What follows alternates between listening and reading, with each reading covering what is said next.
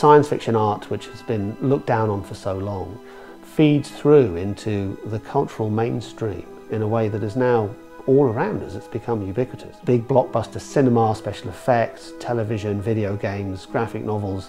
The aim of the book is to produce an ambitious, I think, cultural history of this form of art over the last 150 years. We are hoping to reproduce about 350 covers, all of them with commentary from us, all of them reproduced in colour. There's a story to be told, I think, about a sort of subterranean history of 20th century art that we can tell through these amazing, glorious, wonderful, colourful, sometimes crazy, sometimes sublime works of art. Science fiction art can be lots of things. It can be striking, it can be memorable, it can be silly, it can be crass, it can be ridiculous, it can be sublime, it can tell you about the time and the culture it comes from. We want to put together a book that embraces all of these aspects of science fiction art. This is the 80s-est cover I think I've ever seen. Almost unreadable font. Yes. Somebody signed off on that. That's amazing. We want to reflect all of these trends and where the field may be going.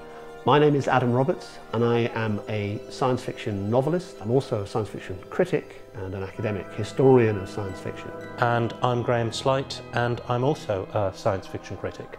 I don't think I've seen that before actually. Look at that. Does that encapsulate your experience of reading this novel? No, not in the slightest. Weirdly